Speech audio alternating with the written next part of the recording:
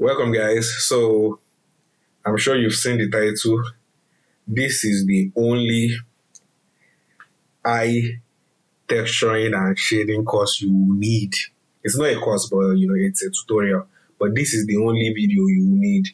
After we are done here, you'll be able to create Disney type of eyes.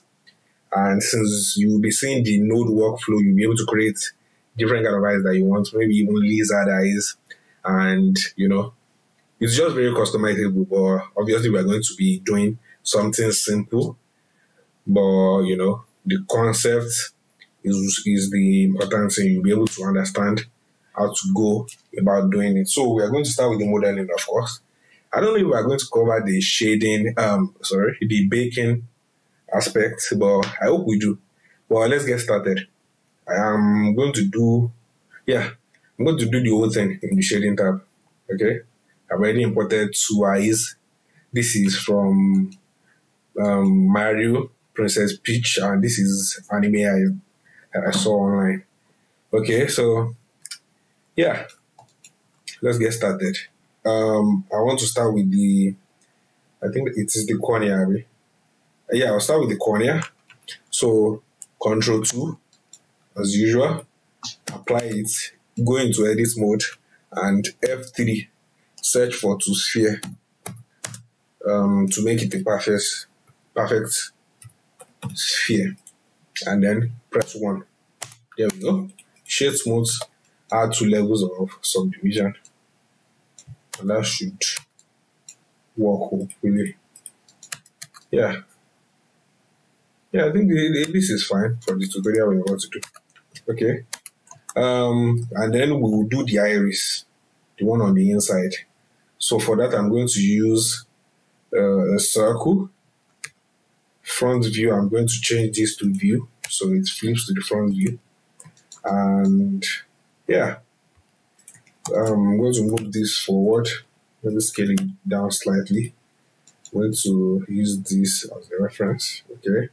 So we want to start with this. We're going to imagine that the iris, the mesh starts from somewhere around here. Outside this zone. So let's say it starts from here, obviously. We're going to press F to fill, I to insert. We're going to bring it down. Now, this is probably the part where we'll see the black of the eyes. And I think I want this. Then I'm going to insert again. I'm going to E to extrude downwards. I'm going to press this and bring this forward slightly. And give it 2 levels of the subdivision. This, I'll add a loop cut. Control. No, I don't want to add a loop cut. Let's keep it procedural. So bevel weight. We'll add a bevel modifier and give it 2 levels. There we go. And change this to weight. Let's reduce this down and apply our transformations. There we go.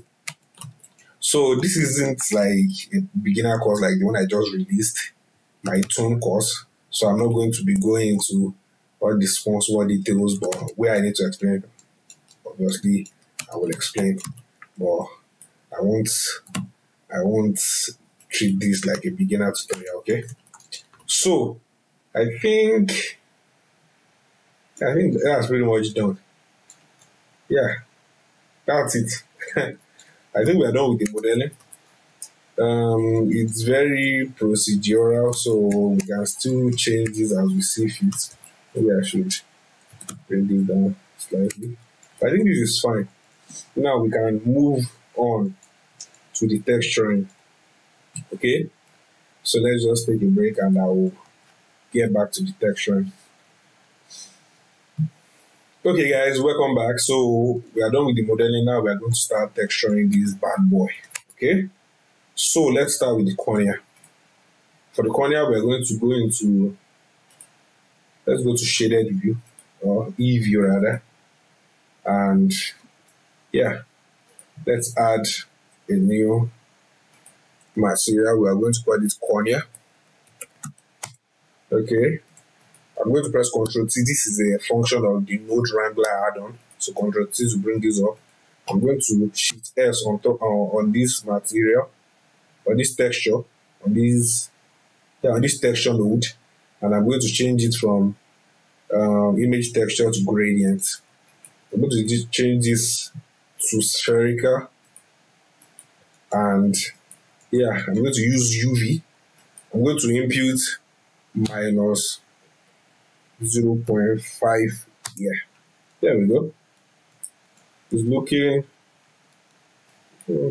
nothing is happening, but it's working. Now I'm going to add a color ramp so we can even see what's going on. Just drag this.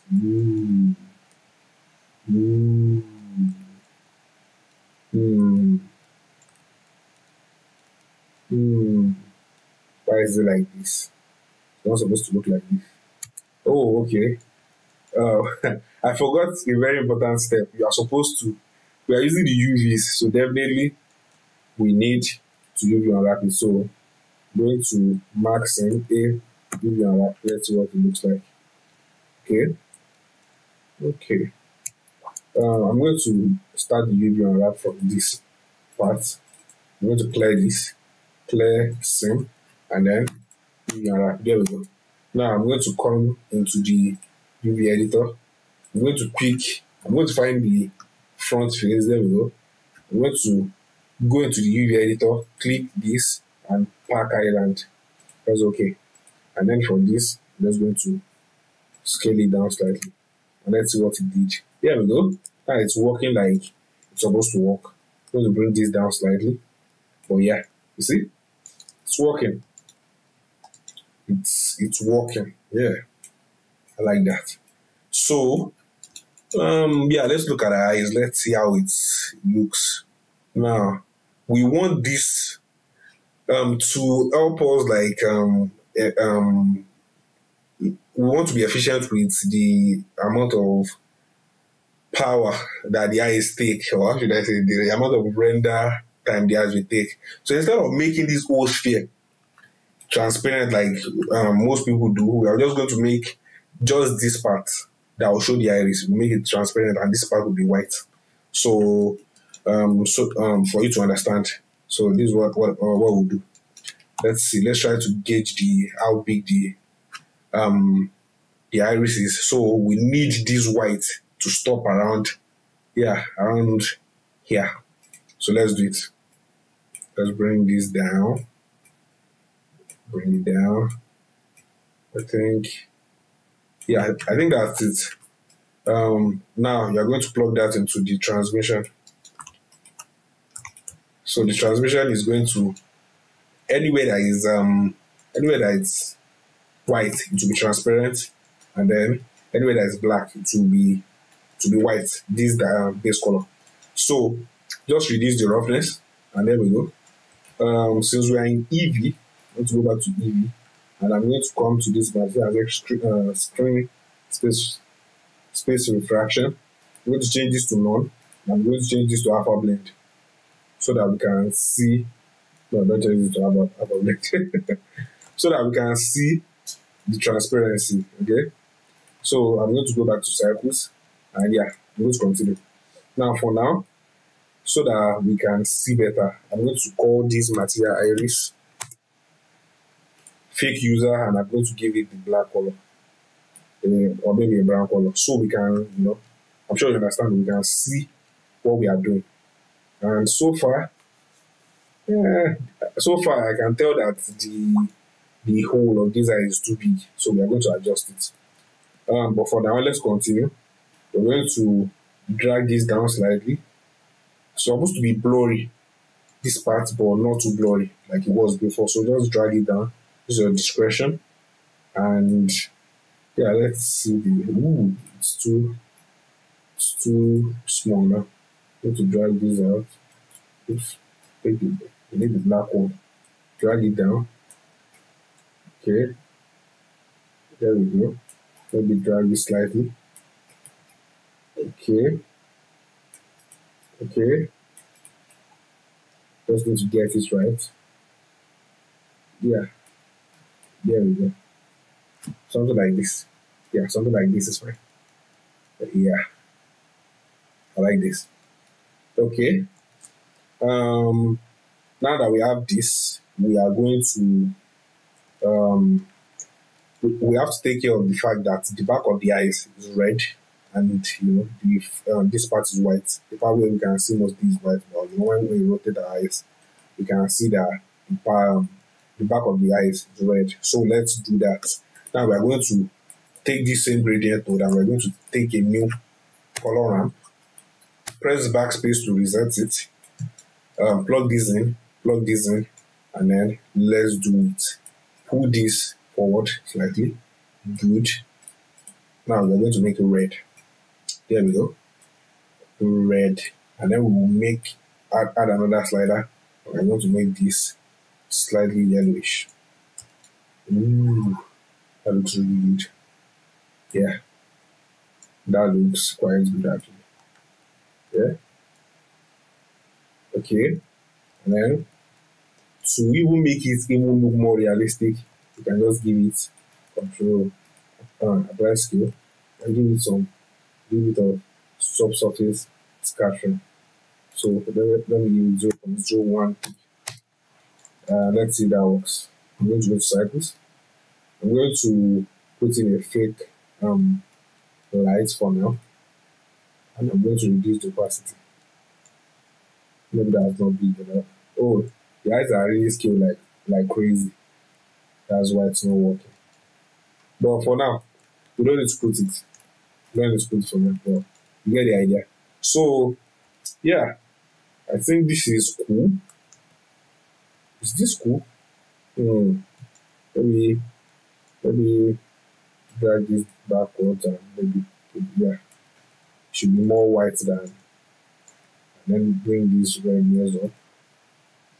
There we go. Yeah, I think this is fine for now.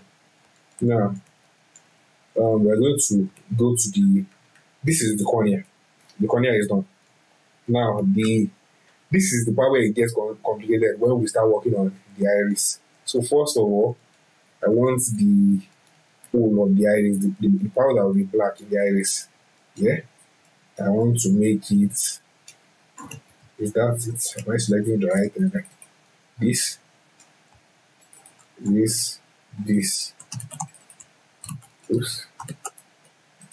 Oops.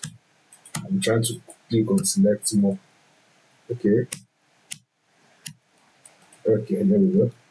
I'm going to scale, but I don't want it to scale on the Y axis. So S shift Y. Yeah, I think that's what I'm trying to do. So yeah, let's go to this mode so we can see. So S shift Y. There we go. Yeah, I think this is fine. S shift Y. I think this is fine for now. Ooh, I like it. Let me see what the mesh looks like. Yeah, this is fine for now. Let's use this.